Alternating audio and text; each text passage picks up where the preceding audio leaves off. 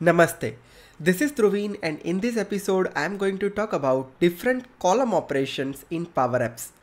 We will talk about AddColumns, RenameColumns, DropColumns and ShowColumns function in depth. Also, we will check out the different real life use cases and syntax throughout this video. So let's get started. But before that, if you haven't followed me on my Twitter, WhatsApp broadcast or Instagram, please do follow me. Here I am on my machine, and first of all let me show you the example. So for this overall example I have created one collection called employees, and over here you can see the different column like employee ID, first name, last name, department and salary. Now here I have printed the same collection in one of the data table over here in the PowerApps page. Now first of all, let's try to understand the concept of AddColumns in Power Platform. So basically AddColumns add a new column in the collection or data source which you have provided. Remember, all of these functions do not add, rename, drop or show columns into the actual data source, but whichever data source you have provided, on top of that it will create another table as a written output to you. So now let's say for an example, sometimes we have a scenario like, let's say we have a salary column over here. I want to add a new column called grade, and it is a conditional column. Like, let's say if salary is less than 50,000, then A2 grade, otherwise it should be A1 grade. Then how can we create such a column in PowerApps? So let's have a look. For that we will use AddColumns function. So here I have taken one button and let's get started. So in AddColumns function, the first parameter is your source. So here I am providing my collection as a source, which is my employee collection. Then which column you want to create as a new column. So let's say I want to create a column called grade. So I am providing the name of my column as grade column. Then which expression you wanted to provide over here. So let's say here I want like if salary is less than, so I can simply write an expression if this record dot salary, because salary is the one of the column and for each row we want to perform this expression. So if this record dot salary is greater than 50,000, then let's provide a grade as A1. Otherwise, let's provide a grade as A2. That's it. Finish the bracket and let's complete the formula. Let's format the text, and this is how the formula looks like. Now let's hover over it and see what output we are getting here. So whenever I look at this output, by selecting this entire formula, you can see that grade column has been created successfully over here.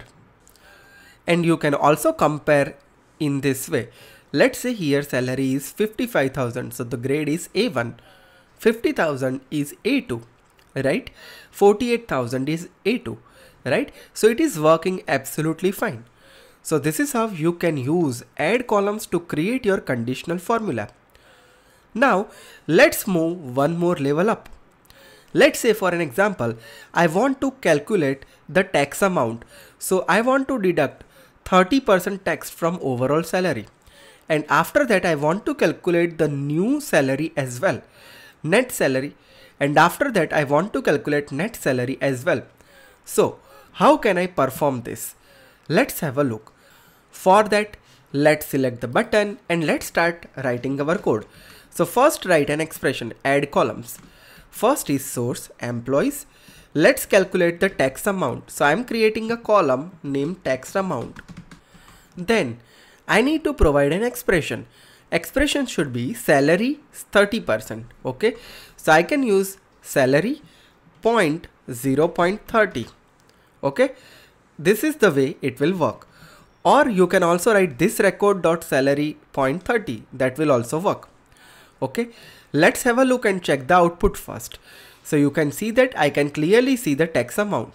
Okay, Now net salary is the salary minus tax amount. Okay, so tax amount is already one of my calculated column or custom column. Okay, let's format the text.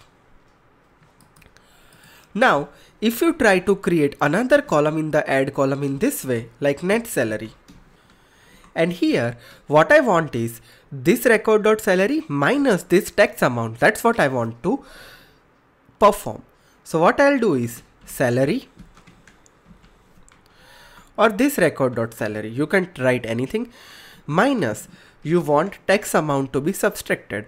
But you can see that when I use tax amount, it is showing me an error because this column hasn't been created so far, because this is one of the column which we have created under add columns.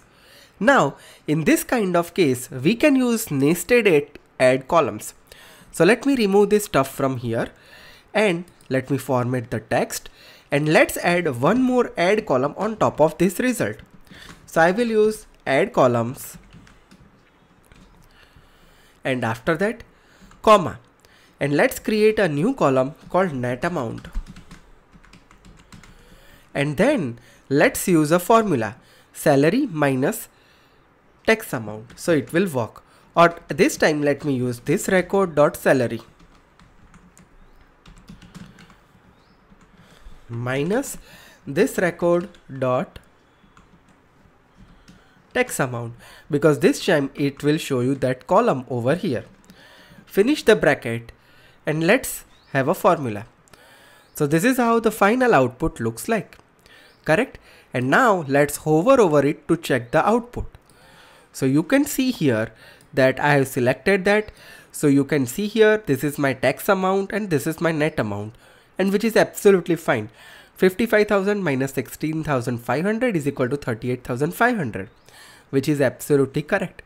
So it has created this column successfully. Amazing, cool. Now let's check one more use case. Sometimes there is a need where we have a collection or a table and we want a blank column to be created. At that time, how can we create that? So let's say this was the formula, okay? And now on top of that, I want one more blank column called year column, okay? And in this year column, I want a blank value over here. So I can use year as a column and I will use simply blank value over here. Let's format the text and let's see the output. So I'm just clicking on this and you can see here I have blank year column added into my collection over here. Now let's say here I have employee ID, but let's say I want to rename my column header with employee ID as employee name. So how can I do that? For that we will simply use RenameColumn function. Okay, so let's just use it. So what I'm simply doing here is I'm writing a formula, RenameColumns, and the first parameter is my collection, which is the old column which you want to rename, employee ID, and what is the new value that you want to rename with, which is my employee number, and we have passed that. And let's have a look, and here we are. You can see that employee ID is converted to employee number like this. Let's do one more level up. From this particular collection, I only wanted to show the value of employee number and first name. I don't want to show any other column from here apart from employee number and first name. So how can I do that? For that I can use a formula, ShowColumns. In ShowColumns, provide the data source name and provide the column name. So let's say I want to add employee ID and first name. Only these two columns I wanted to show. So I can provide the name of these two columns and that's it. Let's format the text and check the output. And here we are. You can see that I can see only these two columns over here. Let's do one more thing. Like from this data, I wanted to delete salary column and wanted to show the first four columns as is. So how can I do that? For that, I will use DropColumn function. So let me just do in this way. DropColumns. Drop columns. Provide the source and let's say which column you want to drop. I want to drop salary column. Select salary column, finish the bracket and let's have a look. Select the code and you can see that from this output now I can't see the salary column over here, right? So this is how drop column works. So these are the 4 major expressions we have learned today. We discuss about add columns, rename columns, drop columns and show columns. Add columns simply add a new column into your collection. Rename column simply rename your table header. Drop column will drop your column and show columns will show the only appropriate column which you want to show to the end user, right? Hope this video helps you and values your time. Tell me in the comment section which expression you wanted to see in my next episode. If you are for the first time to my channel, make sure you hit subscribe and like my video. That motivates me to create such a good content in the future as well. And don't forget to follow me on my Twitter and Instagram. Looking for any paid consultation or training, website link is available on the channel cover homepage. And you can simply visit the about section for the more information. With this is Dhruvin signing off. See you in the next session with some amazing content. Till then, have a great day. Goodbye.